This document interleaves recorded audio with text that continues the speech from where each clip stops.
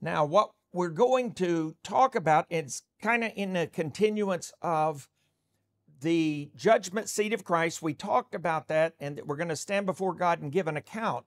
Now, what I want to do is I want to walk through a few slides here, and this is in relation to the judgment seat. This is something as I dug on in, and again, I'm on my own search for myself. I'd love to say that I'm studying for y'all, but I'm not. I'm looking for me, and you're just getting the overflow of that. But I want us to read this verse on the screen, 1 Corinthians 10:31. So whether you eat or drink or whatever you do, do everything for the glory of God. Now, what we're going to do tonight is we're going to find out, at least in a general term, what the glory of God is. Now, we speak of it, but I'm questioning, do we really understand when we say the term glory to God? What are we saying? What does that mean? If we say, Father, I glorify you, what are we saying? And what does that mean? And if we don't know what it means, are we really glorifying Him with that statement? If we don't know what it means, what does it mean to glorify God? So we're going to look at glory because it's directly related to the judgment seat of Christ. So let's go back now to our next slide. Let me pull this up. I'm going to read through these. What if God, wanting to show His wrath and make His power known, endured with much long suffering the vessels of wrath prepared for destruction, that He might make known the riches of His glory? Apparently He wants it known. On the vessels of mercy, that's you and I, which He prepared beforehand for glory, that's you and I, even us, whom He called, not of the Jews only, but also of the Gentiles. Next slide, John 12:27. Now my soul is troubled, and what shall I say? Father, save me from this hour. For this very purpose I came to this hour. Father, glorify your name. What was Jesus saying? Glorify your name. Then a voice came from heaven saying, I have both glorified it, His name, and will glorify it again. What does that mean? He glorified His name. What does that mean? He'll glorify it again. Next slide, John 17:4. For I have glorified you on the earth. This is Jesus speaking. I have finished the work which you have given me to do, and now, O Father, glorify me together with yourself, with the glory which I had, past tense, with you before the world was. What is glory? What is it that He had with the Father? Next slide.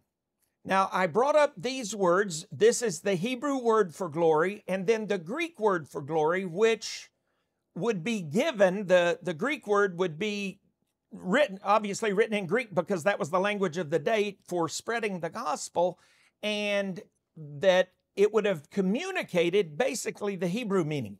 So the Hebrew word is kavod, and it means heavy. It literally means heavy, or when I say literally in the word, it means heavy.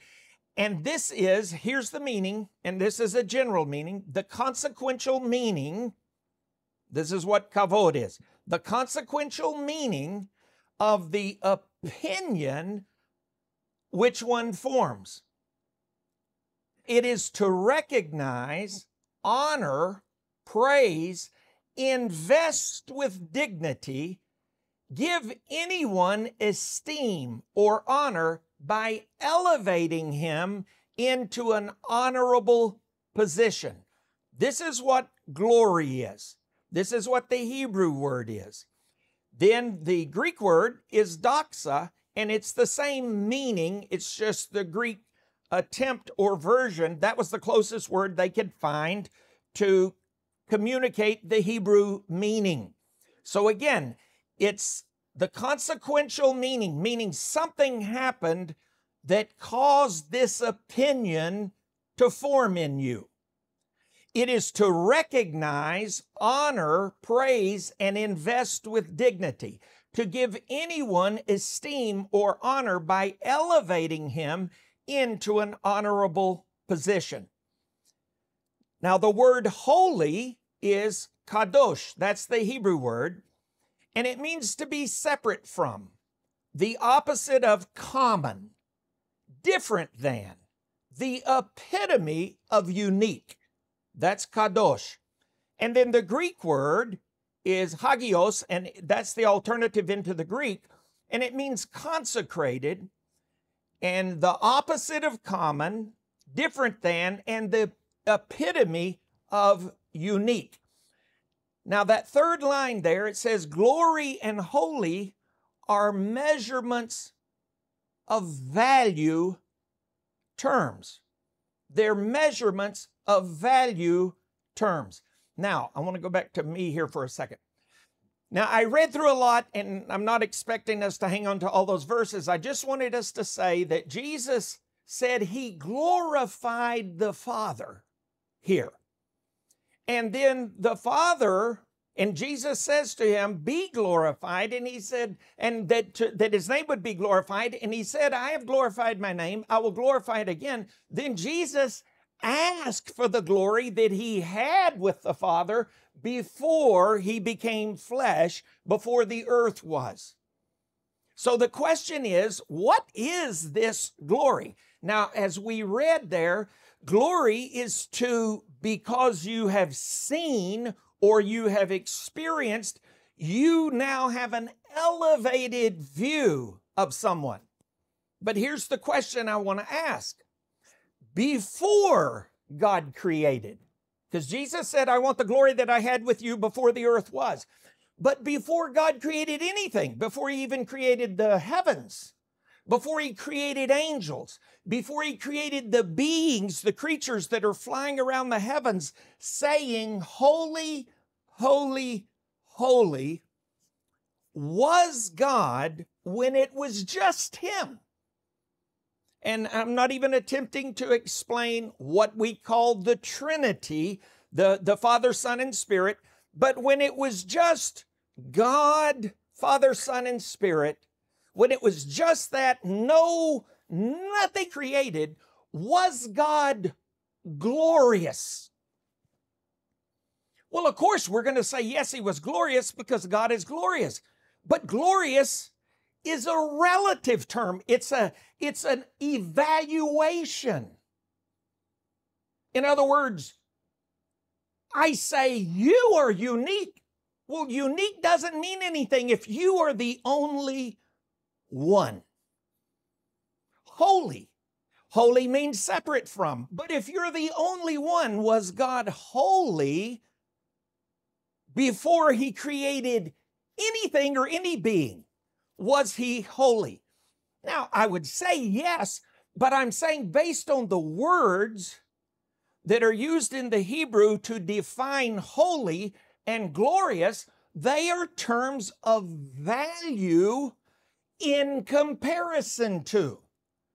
In other words, God is holy, separated from all other. What about when there was no other? When there was nothing for him to be wholly separate from, before he created the heavens, before any angels, before any creatures, before any man. Was he glorious? Was he holy? Well, I'm going to say yes, but I don't know how we would use the words that we have in Hebrew to define what he was. God doesn't improve over time, and he doesn't change. So whatever he is now, he already was.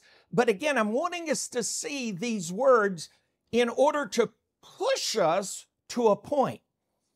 If you are God, and you are glorious, and you are holy, and you are unique,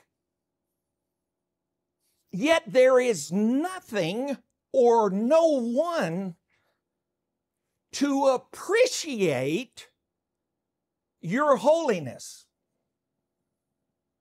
Like those creatures flying around the heavens, it says they never stop day or night saying, holy, holy, holy is the Lord. Why are they saying that? Because He's holy. Boy, do they enjoy doing that? Apparently so. And apparently His holiness and His glory is so staggering that they live to do this. But what if you were glorious? I'm trying to think in God's shoes, so to speak. What if you were that glorious, that holy, and there's no one to acknowledge you are so holy, so glorious. There is none like you, because there is nothing except you. Now, I'm saying this because this is part of the reason when we go back to Genesis 1, where God said, it is not good to be alone, even if you're God. Because you are so extraordinary. You are so beyond the beyonds. Yet there's no one to value you. There's no one to honor you, no one to say, holy, holy, holy is God. There's no one. So what is holy? What is holy then? Now, I'm saying this because God, when He created us, He wants us to love Him with all our heart, soul, mind, and strength. Yes. But that's going to come through us valuing Him. So hang on to this. I want us to go through, let me look at the bottom of this slide. So glory and holy are measurements of value. They're comparative terms. Being glorious and holy, God, being glorious and holy to me, is measured out to me in the revelation I know of Him through my walk with Him. People don't value God simply because He's glorious, simply because He's God. They value God when God is able to make known His value. This is the reason for the life we live. God is saying, I didn't only create you, putting my image in you, which is the ability, if cultivated, to value me. Now, I'm going to say this term because I heard Susan say, quote a minister, and this was not the exact context of the statement, but he said about us in comparison to God, we're cockroaches.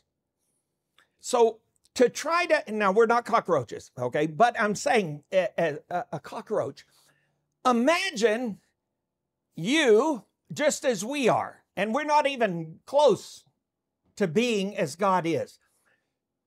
Imagine if you were surrounded by cockroaches and you wanted them to value you, and you would say, this is beyond doing. This is an impossible task. How could I get a cockroach to value me? Even if, like a parrot, a bird, I could train it to mimic the talk and say, glory, glory, glory. That would not mean they really value me. That would just mean I taught them the statement. And this is what I'm afraid of that we're doing in the church, is we're getting in the pattern of saying glorious things about God, yet true glorifying of God, true saying holy is the Lord is only if you understand his value in comparison to. If he's separate from, then that means we place a value on whatever it is he's separate from, and we've come to value him above and beyond that. We've come to realize God is not a man. That's a value statement. He's more than a man. He's more than. This is what holy is. He's more than. He's more than what? You name good, and God is more good than good. Even what we realize about God, God is saying, I'm wanting you to experience me. I'm wanting you to value me because I want to be loved.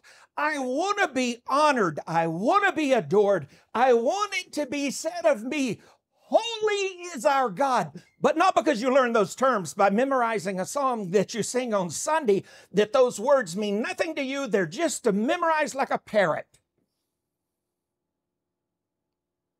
I want to hear from you, and I want to see from you true value of me. This is what God is looking for. Now, and this is what Jesus gave him. Now, I'm hoping to we'll just see how far we get. So if I say the statement, I am a fast runner, not being a fast runner, they're not synonymous with each other. If I say I'm a fast runner, not being a fast runner, those are not synonyms.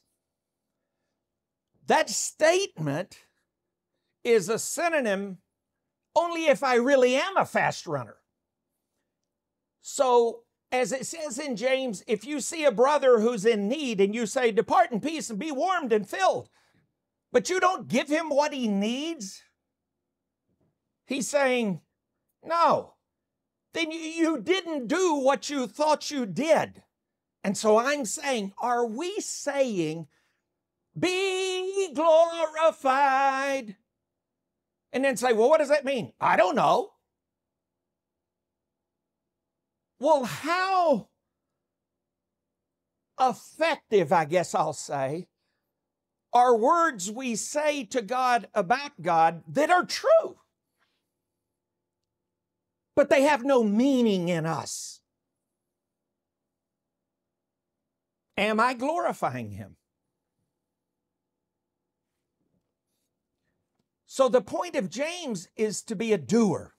And this is what I want to kind of emphasize in the glory. Now, pulling this slide up, when I say, I glorify you, God, is this glorifying him? When Jesus said, Father, I have glorified you, is Jesus saying, I made the statement in front of men, I glorify you, Father, and in my prayer closet, I glorify you, Father? Is that what Jesus meant when he said, I have glorified you? I don't think that's what he meant. When Jesus was saying, Father, I have glorified you, he was saying, I have expressed, revealed, and made known your value to men. Through the life I lived in the flesh, that did not impede your value or glory to man, so that you could be seen, experienced, heard, and revealed. So I want to read this again. When Jesus was saying, Father, I've glorified you, he was saying, I have expressed, revealed, and made known your value. Example, when you've seen me, you've seen the Father. To men, through the life I lived, not simply the words I said, through the life I lived in the flesh. And the life I lived in the flesh did not impede your value or glory to man, to be seen, to be experienced, to be heard, and to be revealed. God is passionately expecting to be personally valued and thus loved by every son of God. And this is 1 Peter 1, 6 through 8, 1 Corinthians 3, 9 through 15. I have those slides to follow, but I want to comment on this a couple of minutes here. What God, and this goes, I had to weed out a ton of verses, again, because I tend to put too many, and then we lose the message for the sake of all of the different applications. But when Jesus was saying, Father, I glorified you, what was he saying? He's saying, Father, you are invisible. No one has seen your image but the only Son. No one, ever. Moses didn't see it. No one ever. No one ever has seen you. You are the invisible, omniscient, omnipotent creator. But I came to reveal you, not myself. To reveal you. I lived a life that allowed you to do what you wanted to do, to say what you wanted to say, to reveal yourself, your compassion. When it says Jesus was moved with compassion. Now, I am not saying Jesus personally was not moved with compassion because his will was being formed into the will of the Father.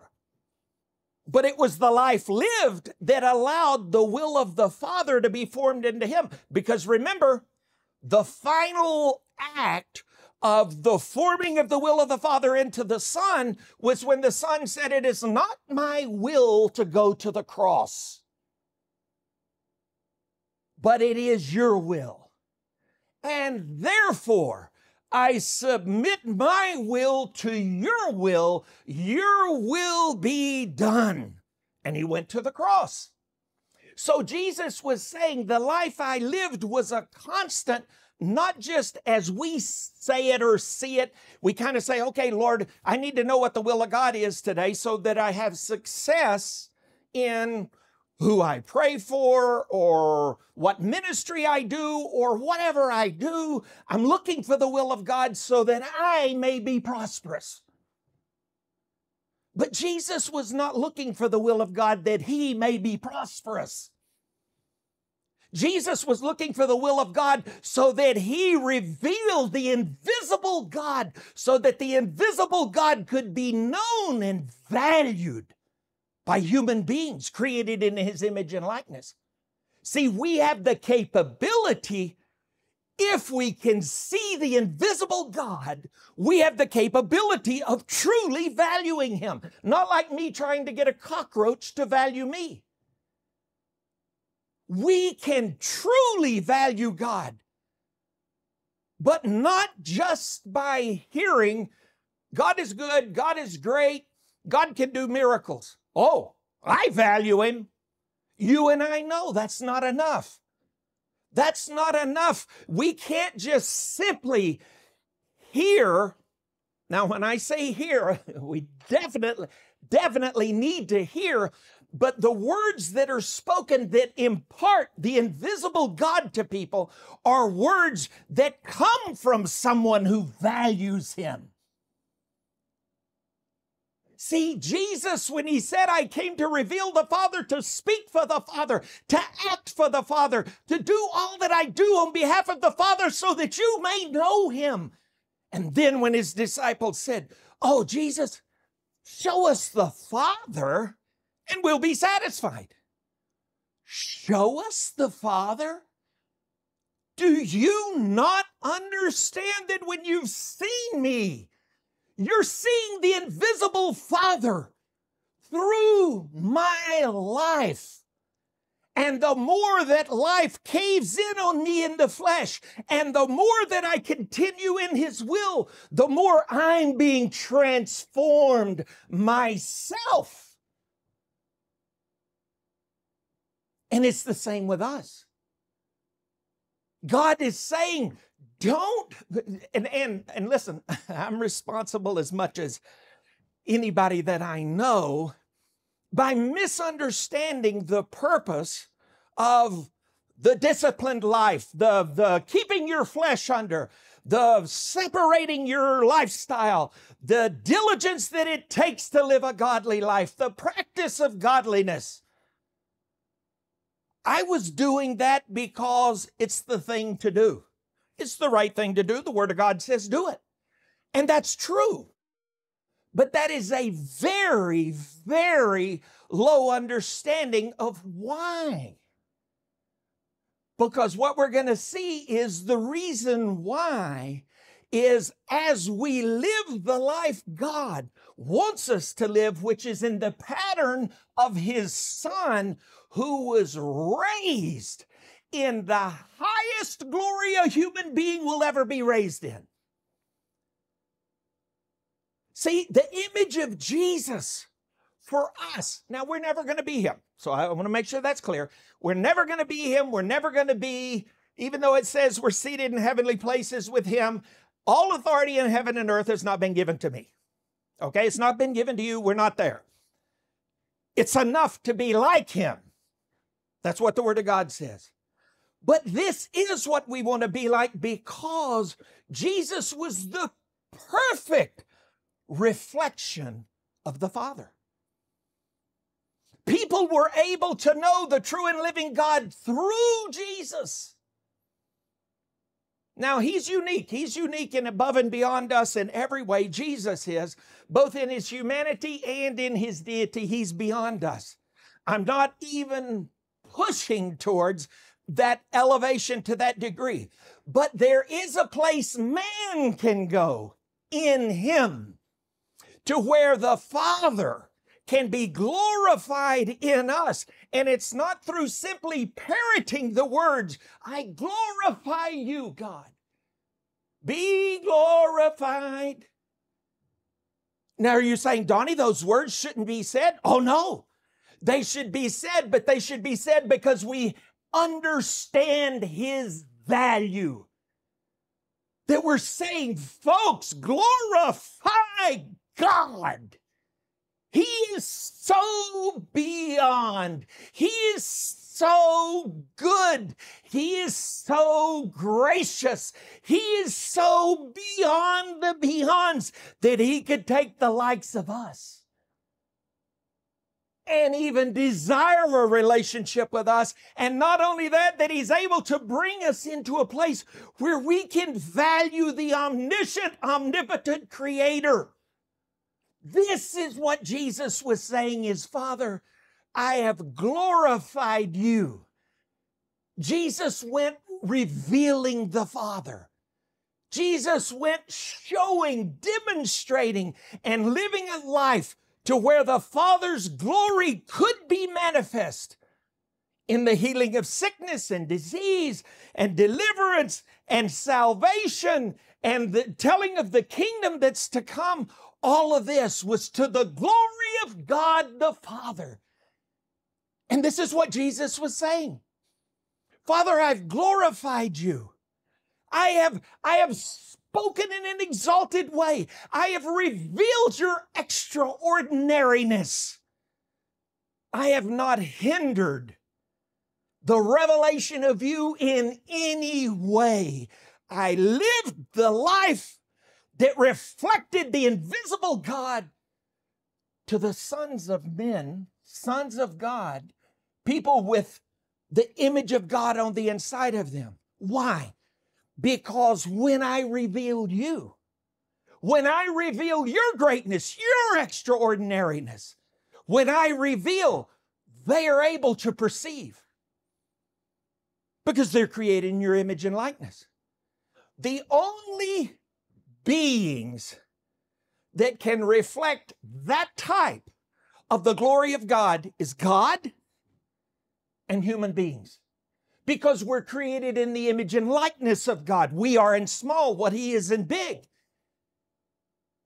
And this is what the judgment seat is all about. The judgment seat is not about how big you can get your mansion to be, whether you can get extra rooms, whether you're going to have extra whatevers and whatevers, or a pile of gold in the backyard. It's going to be about one thing. The glory of God, that you are allowed to steward. When that guy was given 5 cities to be ruler over, he was going to be allowed to steward the glory of God, doing the will of God, revealing the greatness of God over 5 cities versus 2 cities, versus 1 city. Why? Because he was a faithful steward of the glory of God. God wants to be valued. God wants us to be in awe, not say we're in awe when we don't even know what we're talking about. And you say, well, I don't know what I don't know. That's right. None of us know when we start on this journey. As I've said, when I came to know the Lord, it was all about going to heaven and missing hell. I wasn't even as excited about going to heaven as I was missing hell. Well, that's good. But that's a child's gospel. That's an infant's gospel. But the true gospel is I can know the invisible, omniscient, omnipotent Creator and truly value Him. Truly grasp not all, but I can truly grasp to the degree that I'm willing to be transformed His true value, His true worth, His true extraordinariness. I can value this. I can, and listen, I'm not talking about just simply saying, although we should say, because God is worthy of the accolades that we say about Him, whether we understand them or not. But God knows if He's hearing parrot talk, or if there's someone out there who's saying, God, I have come to see there is none like you. There is none like you. To what can you be compared? Who is like our God? Who or what could we compare Him to? God knows when we know. That doesn't mean we know everything about Him. We're never going to know everything about Him. I'm just wanting to know what I can know. But this can know is what comes through the crucible of this life, of losing this life to gain that life. But what is that life? Oh, it's getting to go to heaven. It's not getting to go to heaven. And thank you, Jesus. As I said, I'd rather be in heaven than hell, even if I got in and absolutely everything I ever did or thought in my whole life burns up into ashes, and I get in as by fire. Praise the Lord, I'd rather have that than not make it. But God forbid that I could actually realize the greatness of the invisible God, the greatness of His Son, to realize His extraordinariness, to be in awe, to genuinely say, there is none like Him. None. There is none like Him. This is what God is looking for. I mean, we can't even imagine. We can't imagine being as extraordinarily above and beyond, and yet saying, at such a great cost, I paid the price because I want to be valued, honored, exalted, extolled. I want to be loved. I want to be worshiped, not because people are afraid I'll kick them out of heaven if they don't, but because they truly have come to value me. They truly see He is good. He is just. He is righteous. He is holy. He is glorious. There is no one like Him. This is what God wants. But you can't just wake up and say this. I mean, you can say it. Amen. And I'm not going to say it's wrong to say it if you don't mean it. But if he is all of those things that I just said, and he is and more, is there a way I can know? See, Moses said in Exodus, if I have found favor in your sight, show me your glory. Moses was not simply saying, show off to me, do something, do a trick, do something extraordinary, stagger me. He was saying, no, I'm not looking for a trick. I'm not looking for a demonstration of power. I'm looking for your value, what you say is most valuable about yourself. Reveal to me what is greatest value and glory. Show me your glory. But at that time, the Father said, can't. For no man can see my face, which reveals my glory, and live. But I will show you my backside. And then he proclaimed about himself that he's gracious, merciful, forgives iniquities, transgressions, and sins. And God says, this is part of my glory. This is part of my extraordinariness, that I made you and breathed my image into you and was willing to live through and go through what was necessary to raise up beings who could value me and me value them, love me and me love them. But he said, even that is not my face. Even that is not all my glory, but you can't handle it. And so Moses was satisfied, as are we, with the backside of his glory at this point. But God wants to be valued. This is what Jesus was saying.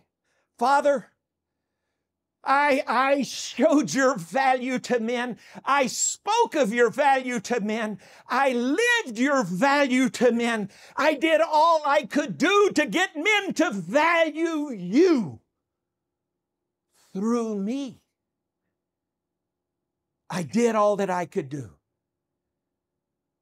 I obeyed you to make you known, your greatness known, your mercy known, your compassion known. I did all of this to make you known so that men would value you, the God of Abraham, Isaac, and Jacob, the God and Father of our Lord Jesus. And Jesus said concerning the Father, He is greater than I. Yet Jesus is the revelation of the Father. So there's more beyond. The question is, Lord, show us your glory. Oh, now we go back to being transformed into the image of my Son. My Son lived as a man, took on the likeness of sinful flesh, humbled himself into the likeness of sinful flesh. But he was raised in glory. He is your pattern. You want to know how to do it? Follow in his footsteps. Become a disciple of Jesus. Do what he did. Live a life that does not impede my ability to reveal myself through you.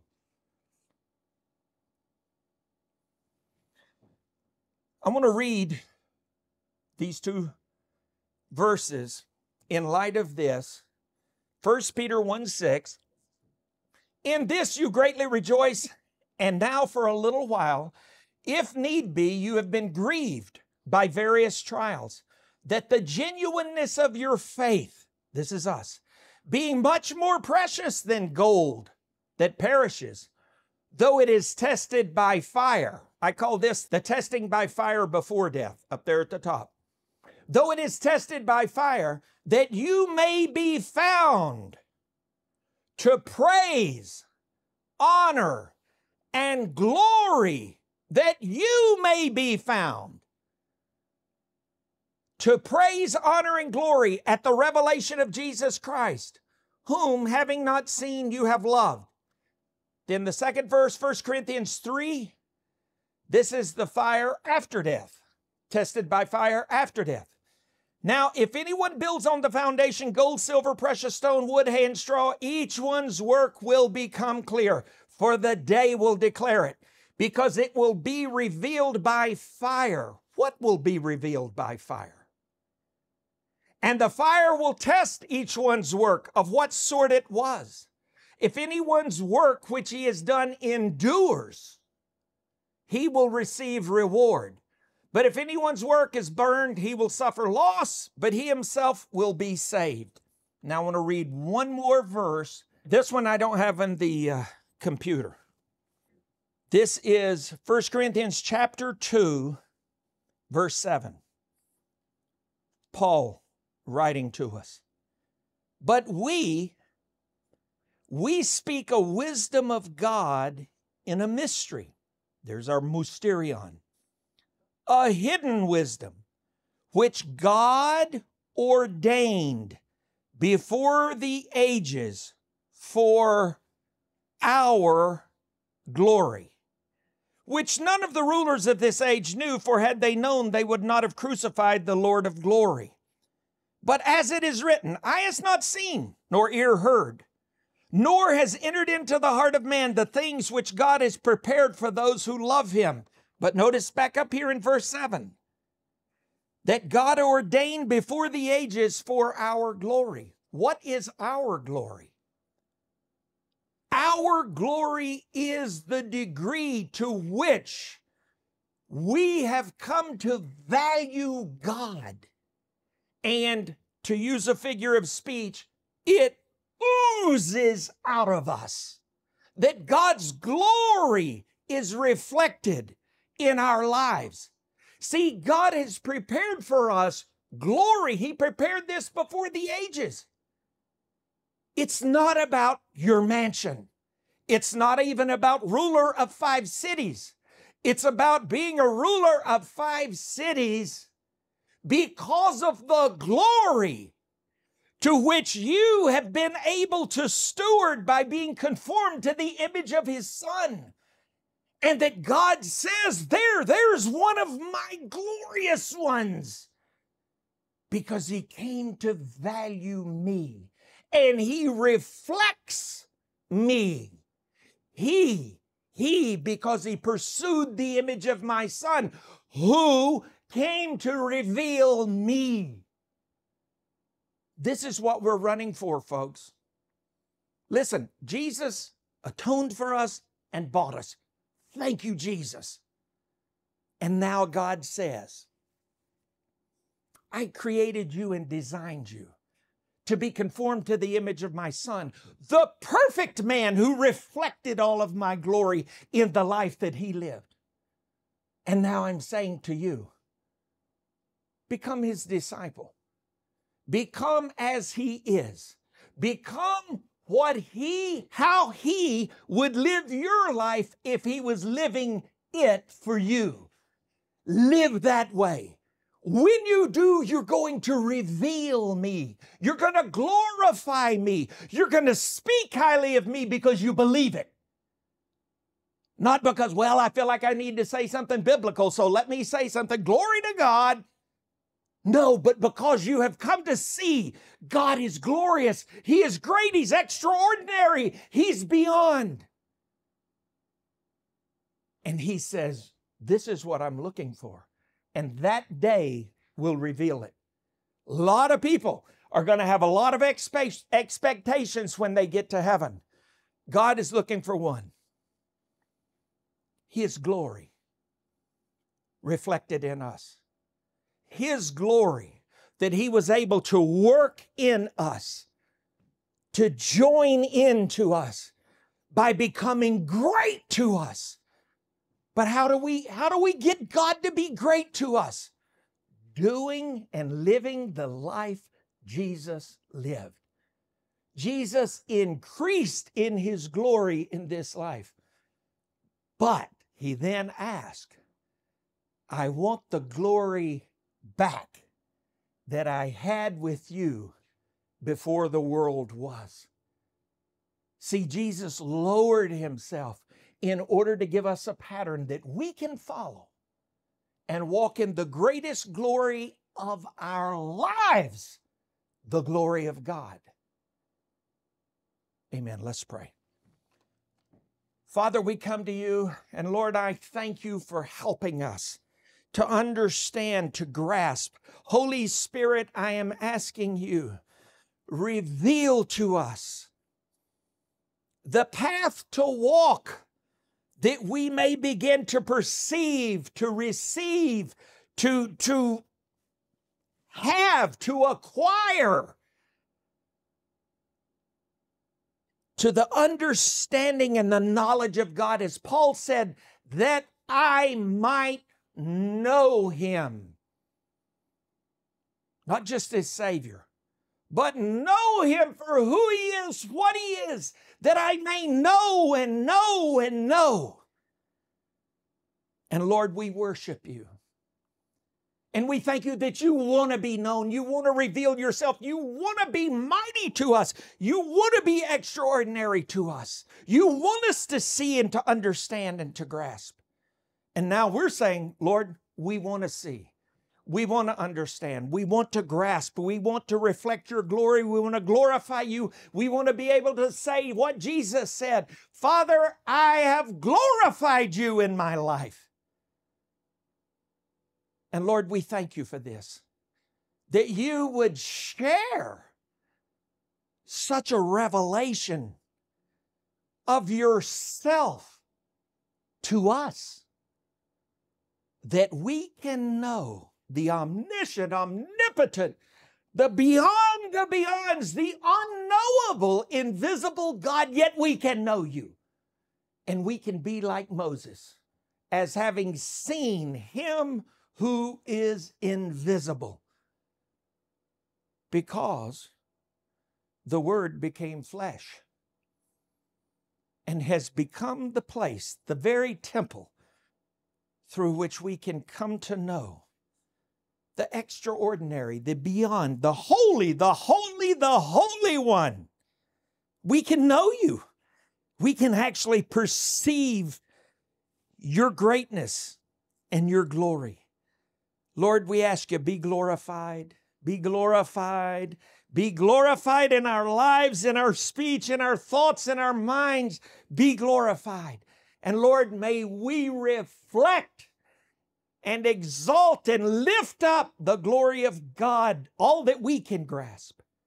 And we thank you for this in the mighty, mighty name of Jesus. Thank you, Lord, for your mercy. Your mercy. What?